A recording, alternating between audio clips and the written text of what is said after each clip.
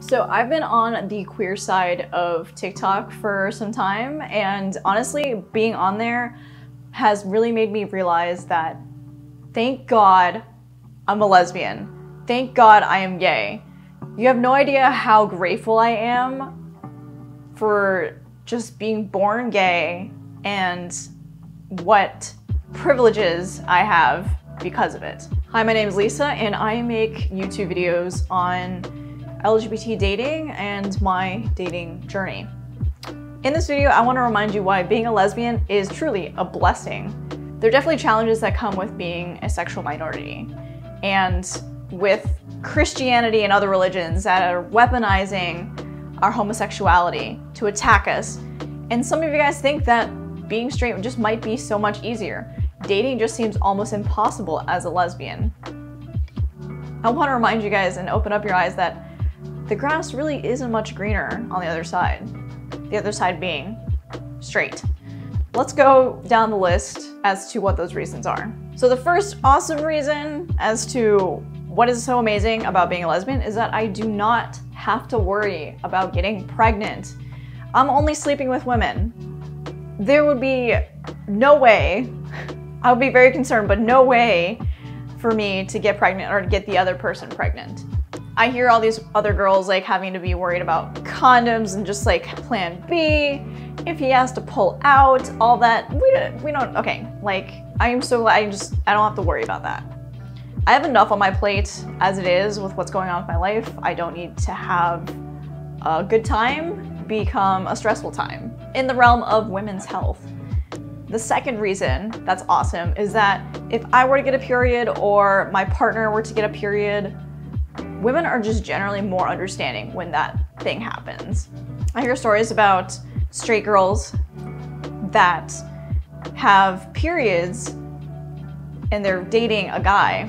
The reactions that these guys are giving is that they're just not understanding.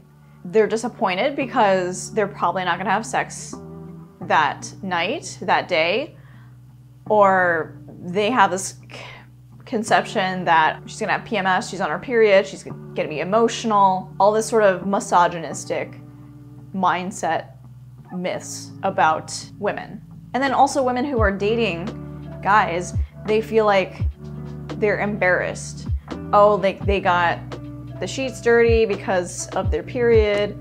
Honestly, if that were to ever happen, like I would be helping the girl out, trying to clean the sheets. Hey, it's fine. Do you want me to get you ice cream or anything for your period? Ibuprofen, whatever you need. There's just no empathy that like I hear that comes from guys. Not every guy, obviously I'm generalizing, but that's kind of the struggle that you're dealing with the opposite gender who just doesn't understand or living in a female body. So fun fact with me, I've actually been taking birth control partly because like I don't need my period. As a lesbian, I really don't need my period. I don't plan on getting pregnant, but it is so great to take my birth control, stop my period, and then I don't have to worry about it when it comes around to certain events. Like for example, if I want to have sex, I don't have to worry about interfering. And the conversation of, oh, sorry, honey, like I have my period. I don't really want to have sex tonight.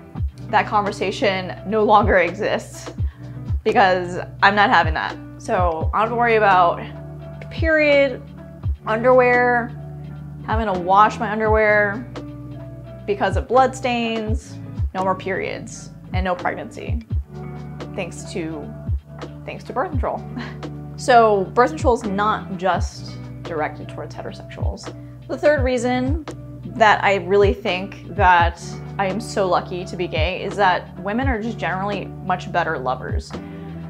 I cannot count the number of times that I've spoken with a girl who's in a relationship with a man and she's complaining about something that just generally does not exist in the lesbian realm. It's just, I hear it and it's just so alien to me. For example, asking about feelings.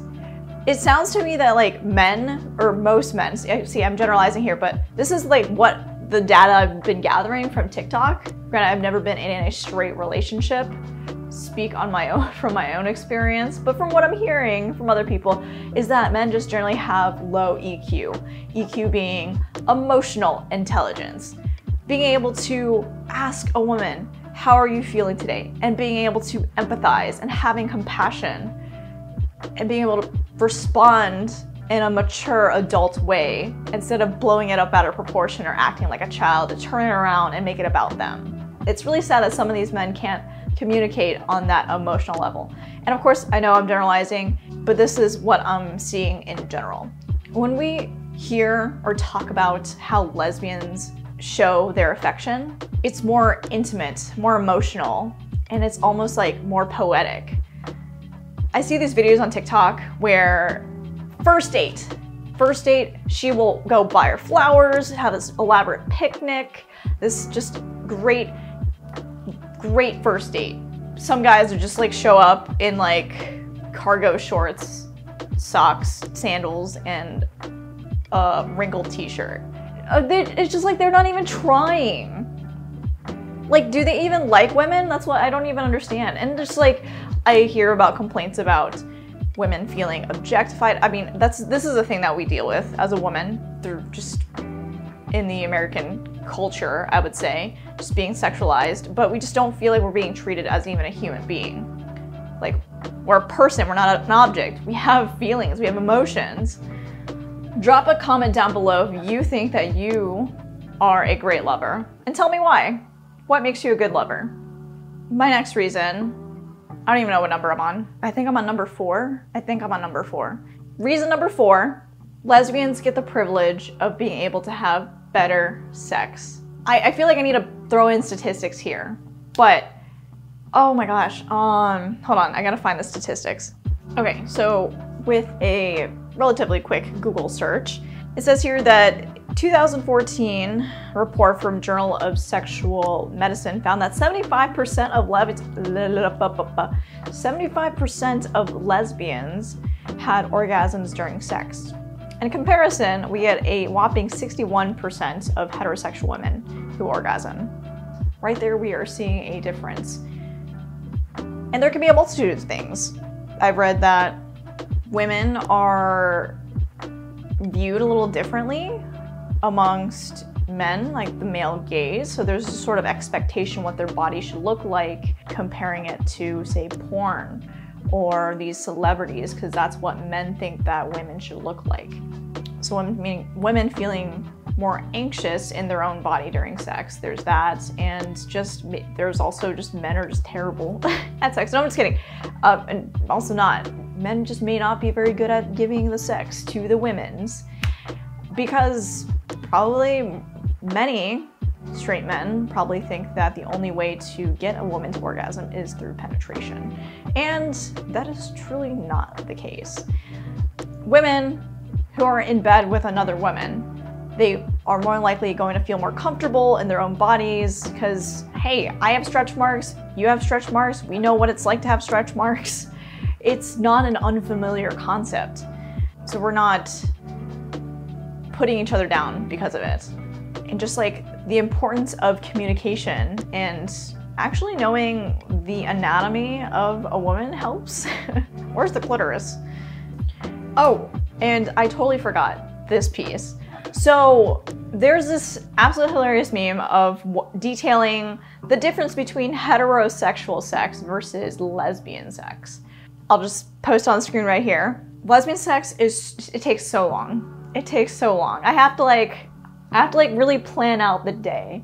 I told her, you know what, we need to start early. We need to start at like 10 p.m.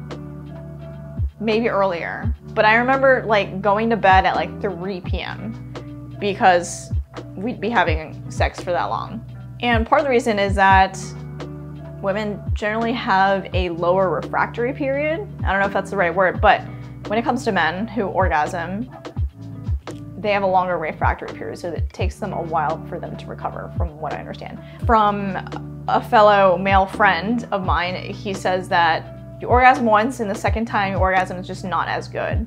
Women, we can orgasm multiple times. Part of it's because it's not having to do with reproductive purposes, but when it comes to a man orgasming, it does. So probably biology, whoever created us had to take that into account. So longer sex, I think it's a lot more fun. Yes, it takes a lot of time, but hey, it burns a lot of calories. The next reason that's so amazing about being a lesbian is that we get our own dedicated day, our own dedicated holiday about us. And it's called International Lesbian Day. And that's on October 8th. If you've never heard of it, please go ahead and mark it on your calendar, because International Lesbian Day is truly a day where it's revolving around coming together to celebrate the history, the culture, the diversity, and emphasizing how important it is to have community. Truly, I think it's important to appreciate how far we've come, for all the women and all the men and all the people involved to get to where we are today. And finally, what is great about being a lesbian is that the L in LGBT community, L being standing for lesbian, we are first in the acronym. So fun fact, this actually goes back related to our history, where lesbians were heavily involved with helping the gay community during the AIDS pandemic. And because of that, there was a communal decision to move L in front of the acronym.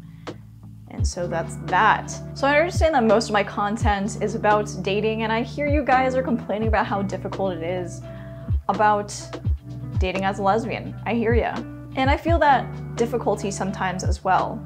Remember, like, my videos are here to help you guys in terms of guiding you, to give you the courage and confidence to approach women. But this video, I want you to remember how amazing it is to be a lesbian. Because honestly, the complaints I hear from straight women or just women who are with other men, I don't know what that's like. The complaints of them being not present and just being emotionless and just not communicating well. It's just so different when you're in a relationship with a woman. So I want to remind you guys that, like I said, the grass may not be greener on the other side, and truly embrace what it's like, what it is to be a lesbian. If you like more content like this, please go ahead and hit the subscribe button to get more videos about LGBT dating, and also great videos on my dating journey. If you found this video helpful, you enjoyed it, please go ahead and smash the like button. And until next time, I will see you in the next one.